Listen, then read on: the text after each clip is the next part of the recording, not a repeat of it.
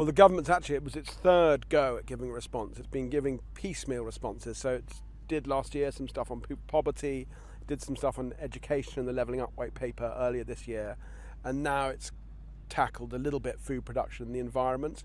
I think there are two things that need to happen next. First of all, on the environmental side, we need to sort out trade. We need to say, how are we going to not create a beautiful food system here and then just stop cheap products which are created using environmentally destructive ways or ways that are cruel to animals from undercutting stuff in this market and therefore exporting those harms further away so we can't see them. So we need to sort trade, and we need to make sure to keep the momentum that the changes are on a statutory footing, that there is a long-term cross-political cycle way of dealing with the environmental issues.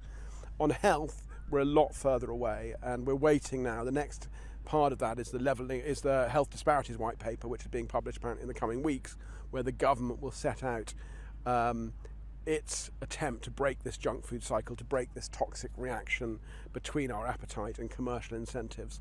But it's got a lot of work to do in that.